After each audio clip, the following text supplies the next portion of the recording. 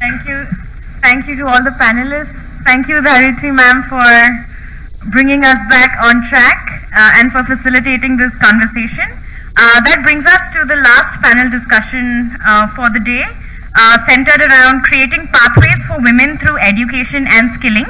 I request all the panelists, Dr. Sandhya Purecha, Dr. Rajita Kulkarni, Dr. Gayathri Vasudevan, Dr. Linda Laura Sabbadini, and Ms. Ksenia Shevtsova,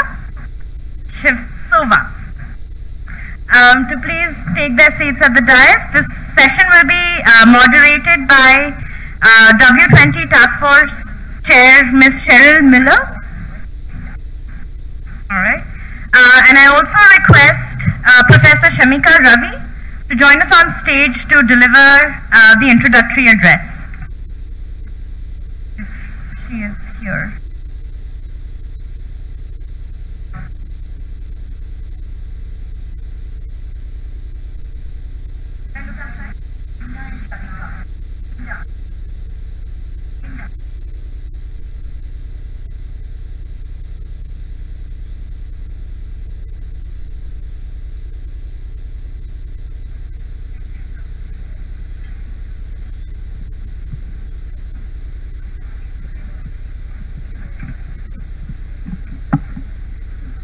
Professor Shamika Ravi delivering the introductory address.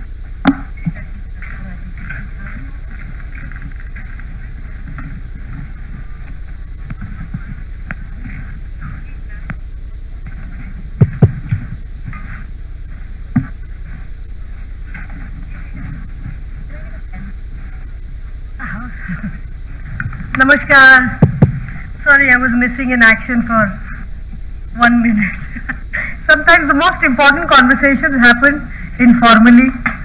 I just met an incredible bunch of youngsters trying some wonderful things, including in areas of incubation of new age businesses. And I'm a business school professor. For me, that is always very, very exciting, particularly in cities like Aurangabad. I mean, this is traditionally we think of this as a tier 2, tier 3 city. But that reflects our lack of understanding and the perspective we have from Delhi and Mumbai. There's a lot of action in smaller cities of India. So first of all, thank you for this honor. It's very nice to be here amongst you. I want to have a little bit of a difficult conversation. I'm going to call it a difficult dialogue, simply because as a platform, it's not just the good things and things we agree upon that we should be talking. There are some conversations, I think the time is right, also from the fact that we have all collectively emerged out of COVID. And some of the outcomes that relate to women, this is that platform where we should at least begin to think about these tensions that are emerging. You know, COVID made one thing very clear. This is the first time we are seeing in the most developed parts of the world, many elderly die alone without family. In fact, I encourage you to pick up a book by the Nobel laureate Angus Deaton, my guru, who wrote a book called The Depths of Despair. And this was, of course, pre-COVID, but COVID has only exaggerated. It has exacerbated the problem of the breakdown of the family structure. And one thing that is very closely linked with the breakdown of the family structure is also a major rise in women's labor force participation. When women go out and work in the marketplace, meaning this is a marketable activity, we attribute more value to that activity. We are discounting a very large part of the economic activity, which is called the care economy. Caring is, of course, children and motherhood. I completely agree with Farah. It's an excellent presentation she made. But in India, we are working towards developing a national strategy for the care economy. We have more than 100 million people above the age of 60. We are a young economy, but we are a fast growing, and we will age very fast when we start aging. So we have to start preparing. We also have to learn from the experiences of other major economies such as China. China is a middle income country today, but the kind of demographic shifts it has seen works as a bit of a caution. We would be very worried about growing old before we become rich. We have a long way to go. We still have a per capita income of $2,200 per capita per year. So there is enormous amount of growth ahead of us. And demographic, people grow nations. And if people grow nations, we have to consider the institutions like family at the heart of a lot of that economic growth. We have to preserve family. What am I coming towards? I'm coming towards the notion that only marketable activities are valuable in the society today. On an average, a working age woman in India from the age of 18 to 59, on an average spends 7 hours a day taking care of someone in the family. A working age girl, woman, spending 7 hours. But what about working women of working age, meaning they are necessarily going out and doing some marketable activity, even they are spending on an average 4 hours per day taking care of someone in the family. Care is of great value to society and in the family. We have to stop discounting it. And if we discount it, and we, I mean us, this is the coalition of the willing. If we discount it, society and economy at first will discount it because market associates value based on transactions. So we have to get creative about it. Now, as an economist, let me tell you, there is a very quick, easy fix statistically. But that is just a statistical solution, meaning in agriculture, we procure a lot of grains from farmers, the government procures. We set a minimum support price which is based on the cost of agriculture. And that cost incorporates labor, which also incorporates home labor, right? How many hours of time is being spent by the family on cultivation. So we are able to attribute a value. So statistically, it is not a big problem where we can attribute a shadow price. And we know what is the value, therefore, being generated by women within the household and what percentage of the GDP is on account of that. But that is still only a statistical fix. That's like yet another study. We have seen studies from the IMF, we have seen studies from the McKinsey Global Institute. We are seeing studies of this form. We have to now get to the institutions that are going to provide the solutions to. One of the reasons why India's labor force participation is not rising at the level we would like it to. We are the only country where labor force participation has not kept pace with economic growth, unlike other traditional societies like Japan, China, Korea, elsewhere, is because one of the reasons is that we are seeing a very rapid degree of urbanization. We are seeing a very rapid degree of nuclearization of families, meaning, 2-3 generations are not living together anymore. We are very quickly moving away from that, which is the borrowed knowledge that, what we have seen in most of the OECD countries. Modernization means breakdown of the family structure. And we have to question that premise right at the beginning, that modernization must go hand in hand with not just nurturing, but active encouragement of the family structure, which means giving a value to care economy, giving value to the care that women provide. One of the reasons why labor force participation becomes a real tension, and again, let me tell you, I teach in business programs which are some of the most expensive, meaning students are taking big debt to come and study and get their MBA degree. 40% of my students are women, and yet by the time they hit 30, most of the women are struggling because who's going to take care of the children? So this is not a problem related to either one rung of the economic spectrum or the other. We are all collectively struggling as women because we are caregivers. That is what nature ordained. So to fight that and deny it and just think of it as a non-marketable activity, I think is a very, very big disservice we do to our society at large. So what is the solution? Well, solution is we have to share, meaning the cost of bearing and rearing children and the cost of taking care of the elderly cannot be disproportionately only done by women. We have to design and we have to get our institutions, and by institutions, of course, government policy is one part of that institution. Second is industrial policy. Within industrial policy, labor policy. The third is society at large. And by that I mean we need religious leaders, we need community leaders, we need the civil society to basically rise and think of what are we going to do to lesser this burden or this cost of care away from the women, so that it's not entirely borne by the women. So I'm here just to make a pitch that look, education, skilling and entrepreneurship, we are making huge strides in this country. We are seeing 93% enrollment rate. We are seeing girls do phenomenally well in 10th grade, 12th grade. They always outperform the boys. But when it comes to labor market participation, when it comes to jobs, when it comes to earning money, then the real tension, that's when the cows come home or the chickens come home. What are you going to do? We need to design institutions that take care of this.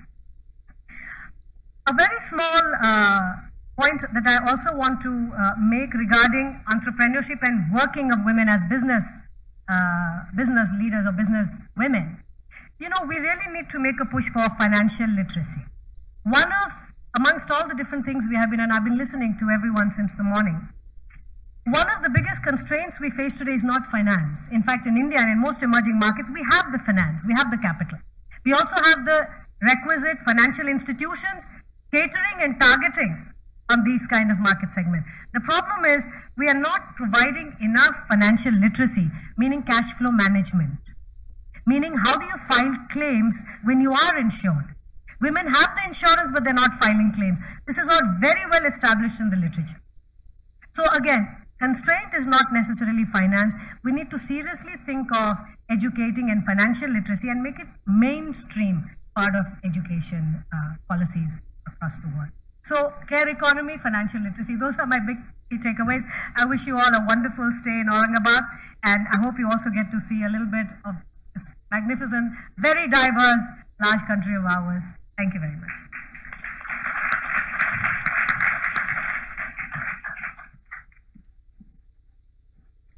Now time for the panel. Thank you so much for that intervention. My name is Cheryl Miller. I'm a member of the EU delegation to the W20 since about 2018. I want to keep my opening remarks brief, but first, of course, to express our condolences to the victims of the situation in Calabria this morning, and to a call for action to support migrant people everywhere, as we know that disproportionately impacts girls and women. Also to condemn in the harshest terms the invasion of Ukraine by Russia, Ukraine being our sister European country, and this situation is simply not tenable. Then to say thank you to our G20 and W20 and Aurangabad, Maharashtrian hosts. Thank you very much. I feel very honored to be wearing a traditional sari from this region, and wanted to launch our panel with some words of a Maharashtrian feminist educator who with whom I'm sure you're all familiar. Can anyone guess? Her name is Savitribai Phule, yes, who says, be self-reliant, be industrious, work, gather wisdom and riches. All gets lost without knowledge.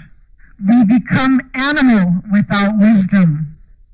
Sit idle no more. Go, get education. So this is our call to action today. I'm really honored to be facilitating this discussion. And as I said in our preparatory notes, all of these incredible women wear many hats, as you know and as you all do. So my question to them was, with this particular question of education and skilling women, which is urgent around the world, to please tell me why this topic is important to you while making your introductory comments about yourself. Shall we start all the way from the left to the right this time?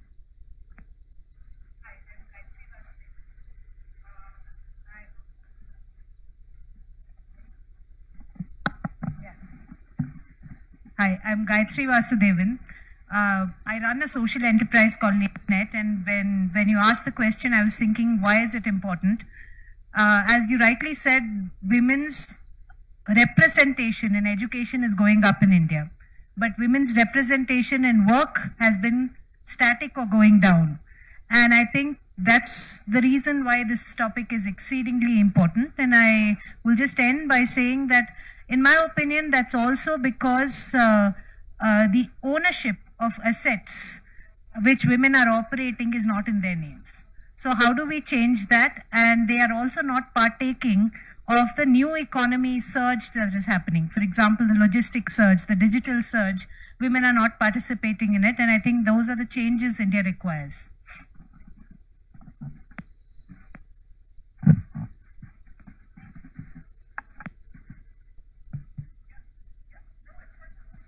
Hello, thank you.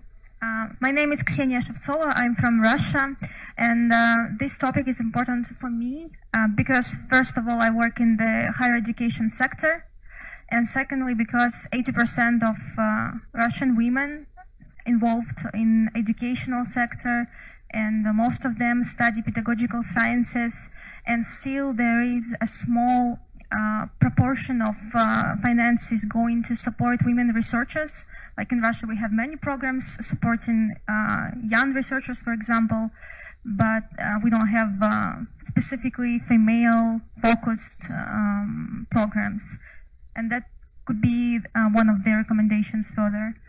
Also, I worked for the Russian Women's Union and for 2 universities in Russia, and I think this issue is very important for India, where is the highest population in the world and is the second nation in the world with the highest population of women. I'm Rajita Kulkarni. I'm the president of Shishi University. Shamika ji, thank you for those introductory remarks. And at a later stage, I want to tell the story of my mother, which talks to the point you made about really striking the balance between giving care and or choosing a profession for yourself. And for me, this topic is very important for a number of reasons. Being in the space of higher education, I am again seeing how, as you said, so many of our toppers are girls. Our toppers at undergrad levels are girls, postgrad levels are girls. So many of the doctoral program students are girls. Sandhya runs our doctoral program in Bharatnatyam research. Maximum students, researchers are women.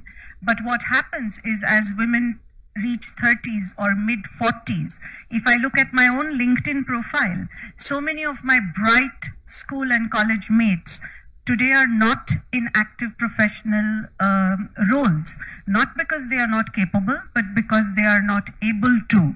And there is actually now research which shows that with the advancement of health sciences, our lifespans are going to expand so much that each of us will land up having about 6 different or distinct careers.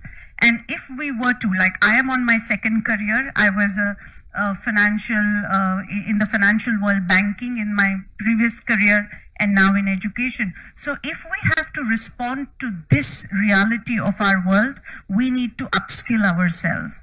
And secondly, in the context of India per se, being today the most populous country in the world, the participation on women in the workforce, which is linked to the skills we have as of what is needed now, is directly linked to the development, sustainable development of our economy. And if we were to become the top 3rd economy of the world, then that has an impact on the global growth levels. So I think it is a foregone conclusion that we need to do this. How to do this in the most optimum way is really the challenge. So that's my opening thoughts. Namaste, you asked for why the education has to be taught. In India, the values and norms are taught through the education, and women is why it is important to me, because it's the education through which the women are going to empower their own family, their children, and besides that, not only family and children, it's also the society. If the one woman educated, is the whole society they can educate. So I feel it is not just you are educating one woman, you are educating the nation. The whole nation will be educated if really you educate the women. That's what my point is. Now, what about what Shamika ji said about us hitting the glass ceiling, of course, because it is a global phenomenon. When girls and women are educated, they are the highest achievers. Fact. We are not always given the opportunity to become educated. And then with that degree, what are we able to accomplish? So that is the next challenge. I would now like to ask more about specifically, maybe we can start from you now, given the context. What are the challenges that you've seen going from the university into the workforce that you think there are lessons that we could be learning and taking away to the next discussion? This is a very, very important question. And I think the challenges are different, what I see as for us in the urban world versus in the rural world. Let's talk about the urban context first, which maybe most of us come from. So in the urban context, as I was saying before, what happens for us as women is that our biological clock and our professional clock are going exactly in opposite directions. So as we reach our 30s and we want to build our careers, that's where our biological clock has started ticking, in a much fast-paced way. I call this the double whammy years, and I've spoken a lot about it. So for women, what happens is that the years somewhere between the 30s to the early 50s, first you get busy with tending for childcare, bringing up family. Shamika was talking about it. But I think, with all due respect, who is familiar with this story? Are you afraid? Are you shy to raise your hands? Because I think we all recognize the pattern. My question is, how do we fix it? So knowing that this is the reality, what are the pain points to address? Okay, so there are no easy solutions to it. Number one, I think many of us who are sitting here are leaders of our own institutions, and I feel it first needs intentionality of leadership to create ecosystems for women who work in our teams, to enable them to tide over what I call these double whammy years. The time when you need support, when you have to tend to little children, if you're going to be completely outcome driven, which as professional organizations we should be, but can we create an ecosystem which facilitates that young mom to tide over those difficult years? Similarly, just to complete the thought, when I say double whammies, as you reach your mid-40s, early 50s, you start having challenges of elder care. Gayathri is nodding at me. Many of us are dealing with that. Elder parents, other elders at home. And that again becomes a time when the, primary responsibility, as I go back to what Shamika says, is somehow rests with the woman of the house. So I will say, number one, intentionality of leadership to create an ecosystem which facilitates, doesn't undermine the outcome, but facilitates a work environment. Number two, I think we are moving, Cheryl, to a gig economy setup. Right? The corona has kind of facilitated it. I need to pause you here, though, because this is going to launch a whole other discussion, which I'm ready for and excited about. But I would like to hear what the experience is in Russia, for example. supporting women, researchers, innovators through the same double whammy years? How do we also integrate them into integrate us into the economy? I know, for example, in the EU, we have more and more gender action plans that are being funded by the European Union to go into all of our research institutions and actually regulate exactly these kinds of practices that you're talking about. But I'm sure in all women environments and in mixed environments, you must have some great experiences to share. Yes, there are many cases. I think in each country, one of the most severe obstacle is that we have stereotypes in educational sector, and I faced it, and I think all of us faced it. And even if you are not in STEM, but in some other sphere, like me in international relations, I was told that you will not become a diplomat. And the person who told me that was a female professor. And I never wanted to be a diplomat, but still there was always a resistance in the university. If you want to become a successful young woman, you have to have double efforts, and you should always believe only in yourself. As for researchers, as you said, there are many programs. Like in Russia, we try to catch young women in the university and try to involve them in STEM sciences, and we organize special open doors days for those women, and I think it's a nice practice. And we organize some programs where which encourage young women to stay, because there is a problem that after like 7 or 10 years, women lose interest to STEM, and they need to understand that they still have some future, they still have some potential in their careers, so there should be some support in this regard. But I think, Dr. Vasudevan, you've seen this, so looking from the labor perspective, of course, you know, if we can get women out of those research institutions into STEM roles, I would like to maybe turn the tables a bit. What is the role of the private sector here? Because clearly the demand for the skilled laborers comes from employers, even the public sector.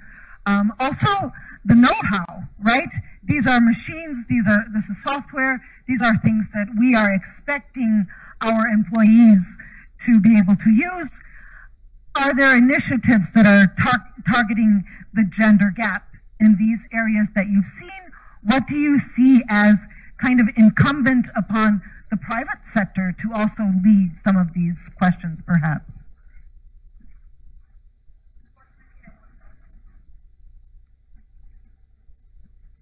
Unfortunately, I won't talk on the STEM because that's not an area I understand. But let me give you practical examples of problems that we face. For example, the manufacturing sector is a place, in my opinion, women can easily occupy shop floors. But the biggest problem often is actually not education as much as housing. Warehouses, the logistics sector is booming in India. But wherever warehouses are there, there's no housing. So I'll just give you a statistics. If a woman, you have to pay 3,300 rupees for a shared accommodation. For a man, it's 2,500. So you have an 800 rupee difference because nobody will rent an accommodation to a woman. So there are such practical issues. So in my opinion, if you have to feminize workspaces, there is an issue of mobility, security. You should do it where there is maximum chance of success. And where is the maximum chance of success? Where the shop floor, I'm using the shop floor loosely, where the large number of women can be workers. So if we look at that as a place, the difference could be 6% in each industrial sector. So if that is the kind of change one can make, then I think a state policy which incentivizes through tax breaks and other things, two companies could possibly change that. I'll just make one more comment, which means the pass-through is important, right? When you're going to look at manufacturing, then what are your diploma? How many women are in diploma matters? And many of these shop floors are young. By definition, they will be less than 25-30. So in that case, there is no distinction. Your age of marriage can actually get postponed by a few years. So at least in your youth, in your young, you can bring women into workforce. If one was focused on manufacturing industrial estates, and I think I could be wrong, but I think there are 3,000 plus industrial estates. And if I add warehouses which are coming in, that could be another 2,000 in the country. So 5,000 concrete things could result in close to 20 million jobs, which could be completely feminized. Wow. This is a recommendation we need to take to the G20. For me, yeah, it's working. Yeah. For me, I'm a performing educationist, so we have got lots of challenges being a performing artist, and also an educationalist, and also the scholars who are working in performing art field. There are challenges. Is the first of is when our performance is coming, physical equal pay. The male are paid more and the female are paid less. Then the health care and the facilities for the well-being of the female artists are not recommended. Then the pension scheme, because the artist life is very short. They can perform till 40, 45, 50, but there are no pension schemes as such from the state or from the nation. Another part is insurance. There is to secure the artist, especially the female artist, against any mishaps or accidents caused during the work or during the performance, are very important need of the time. Also the job creations.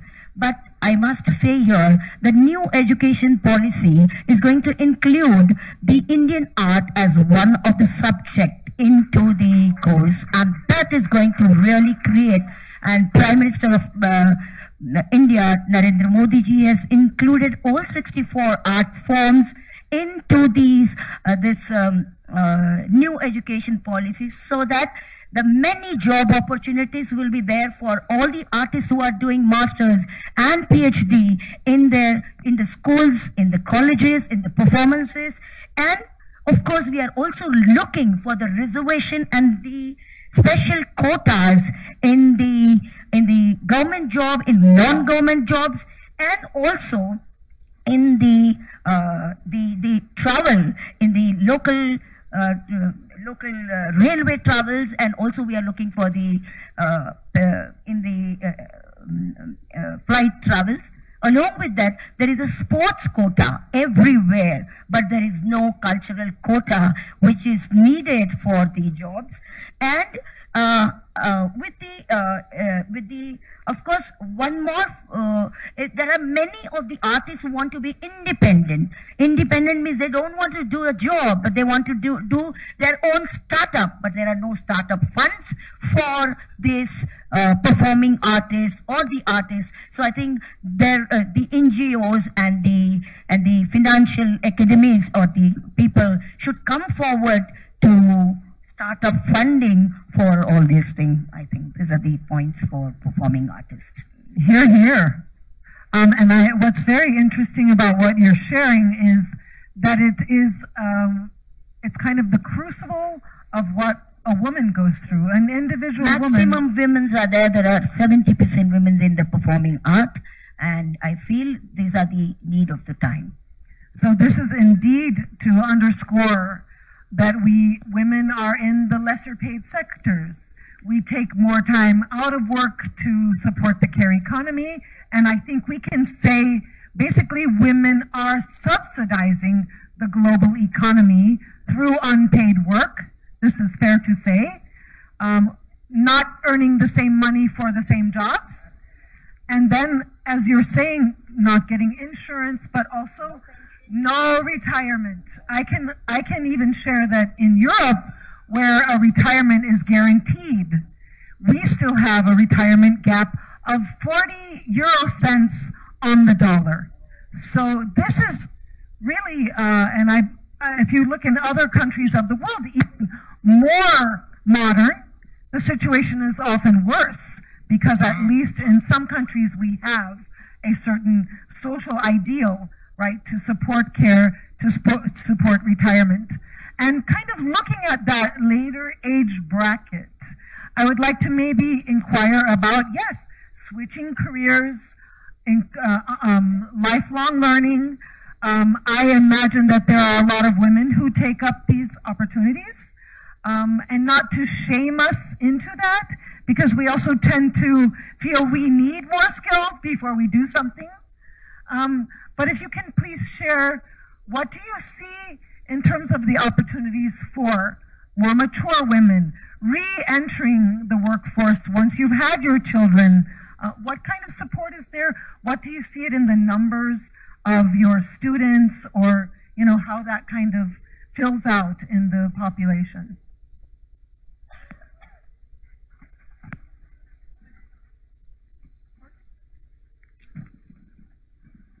Yeah, this is an evolving situation as we speak. I was referring earlier to how the pandemic has accelerated what we are living in today, a gig economy, anytime, anyhow, anywhere work, making work more flexible and more commonplace to be flexible. When I was in a multinational bank before, and that time, if you went home at 6 o'clock, they would call you a turkey. But if you went home at 9 o'clock, then you were a tiger. So those connotations associated with, completely immersing yourself in a set pattern of working for 12 hours, I think all of that is changing, which is what is making it more conducive for women to work. In fact, if you look at some of the data during the pandemic, on the one side, so many women came out of the workforce in terms of quitting jobs because of pure burnout, unable to deal with working at home, children at home, schooling at home, everything at home. But at the same time, there is a huge surge in women-led startup enterprises. So I see that the trend in women reinventing themselves by going back to a passion, starting something new, teaming up, multi-generational team-ups. We run an incubator in Shishu University. We have, in the last 3 years, incubated about 120 startups. And about 25% of them are by women. I would like them to be more, but at least, it's a good number. And most of them are, many of them are multi-generational co-founders. And that's a very good sign. So it's a mother, daughter, mother-in-law, daughter-in-law, whatever combination, elder, aunt, niece, whatever it is, friends. So that is one trend. And the second trend, you mentioned lifelong learning, and that today, going back to my earlier point, is a necessity, not just a good thing to do, but I think it is an important necessary thing for us to do. I think there is no taboo associated with it. We run programs where scholars, PhD scholars are in their 60s or 70s. We have postgrad programs, and the reference was made to the National Education Policy, which has made everything so flexible in India that I have a postgraduate program in yoga where our eldest student is a 73-year-old gentleman who is studying a 2 years master's program, and another lady who is 69 years old. So our youngest student is 17 and the oldest is 73, all in one campus, and coexisting and learning and growing together. So I see that as a trend around education, not just in India but around the world. And the pandemic accelerated it by really opening our mind to the possibility of everything being possible virtually. Wonderful. Yes, I have to say one thing is one of the very beautiful, I have also got students after marriage, they come 25, 30, they come back to the master degree or a PhD degree. One of the very good initiative by our Prime Minister, he has said that there should be a global trend of on-the-job learning. Yes. So on-the-job learning is Atmanirbhar Bharat, which is provided outside the classroom exposure, and that is really creating a very big zoom in the married so-called married women who wants to join and wants to earn also. So for them, it's a very nice opportunity on the job learning. And also in the NEP, in the new education policy, there is a gender inclusion fund. There is a gender inclusion fund. It's the fund to provide quality and equitable education for all the girls and the women. Yes. I would like to re-import this best practice to Europe, where for some time I have actually been campaigning for IT apprenticeships for mature women, right? Because we go through that cycle, we come back to the workforce very eager, but we cannot afford not to bring home money. So it has to be a form of on-the-job training because you're still supporting your children. You're still contributing to the family, but of course you want to learn. And this is one of the other things I see with entrepreneurship. In a large part of Europe, actually, entrepreneurship is the only way because of discrimination, because of lack of other opportunities. Migrant people, we start up as women out of economic necessity. This is a very important thing to keep in mind. And how can we match the entrepreneurial skills, STEM skills, especially if we have young people and young women in particular, women of all ages, entering the market who might not have job opportunities, and they turn to entrepreneurship. Have you experienced this in your part of the world? Please share with us, Ksenia. In Russia, everything is organized around the Eurasian Women's Forum, and I think some of you already visited Russia and been involved into these activities. And we organize more than 20 projects for different groups of women, and both for young and for mature women. Let me give you some examples. Like one is Women Leader, which is aimed at improving managerial competences. And during this project, women teach how to organize a social project, and it leads to the forming of special competences that also helps in entrepreneurship later, and also to raising the participation of women in the economy later. Also, Russia is the initiator of APEC Best Award. We like to talk about contests, and it involves more than 20 economies in the Asia Pacific. And I think this is also a good practice to encourage women to promote their businesses, to improve their skills, because you not only interact with your counterparts from different parts of the world, but you also learn a lot. So, thank you.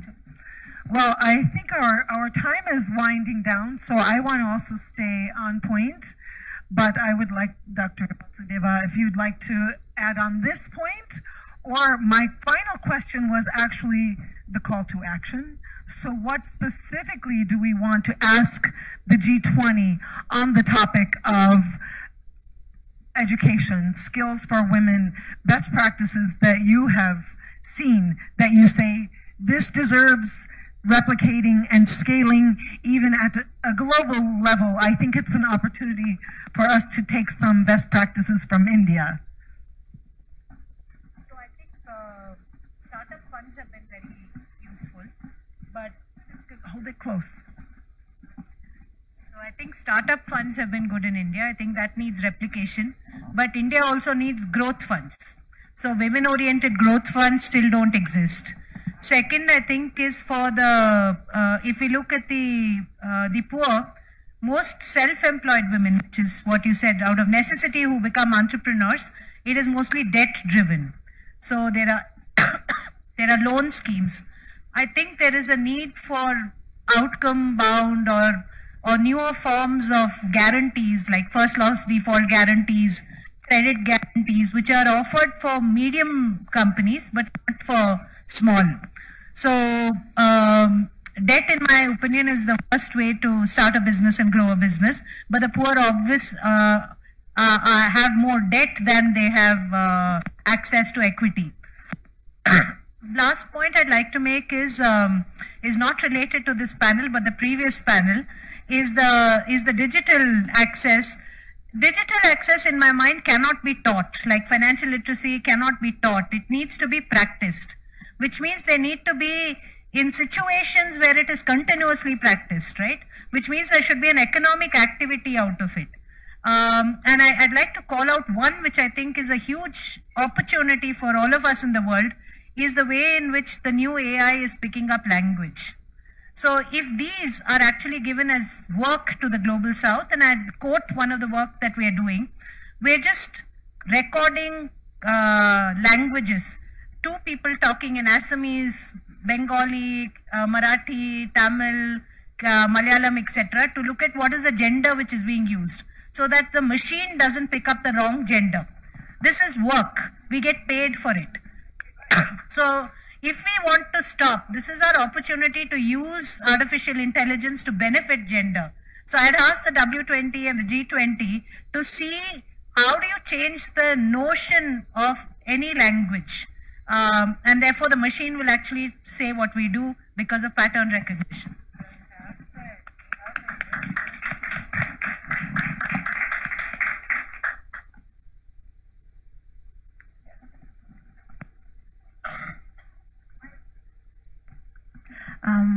My recommendation is to support the initiative that has been suggested last year during the Indonesian presidency, is the monitoring process, and I'm really fond of it. And we should not do any kind of rankings. We should do a transparent framework which will allow all the countries to report on the situation in each country with the gender indicators. We will see the clear picture of what is going on, and we should all take part in it. So this is my first and most bold recommendation. And second is to promote women researchers and special, like maybe G20 initiatives for that. That would be really demanded in G20 countries and beyond. Thank you.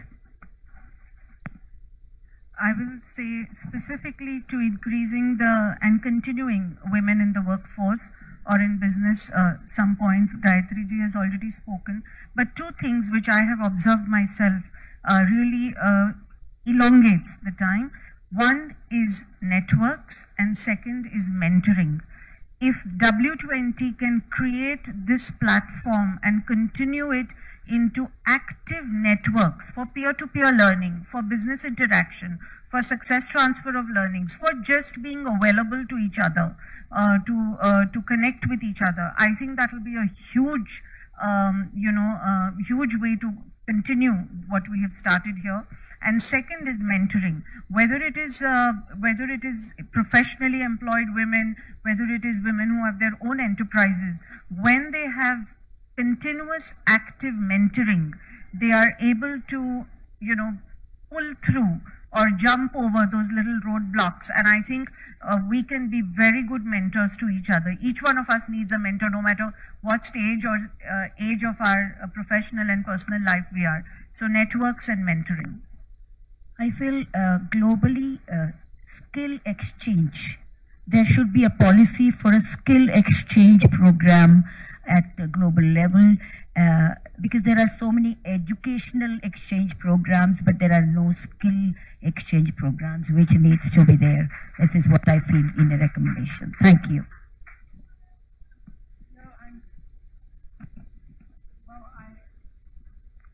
I see that we are at time, and I would like to thank our amazing, timely, and on point, on message colleagues, our hosts once again, and I'd like us all maybe to stand up and repeat what our Savitri Bai Phule said, and that all together is go, so get let me make sure. What did I say? Go and educate. Ready?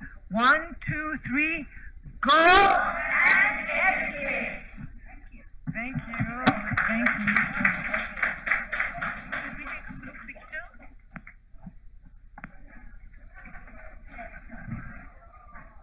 Thank you for this very engaging discussion. We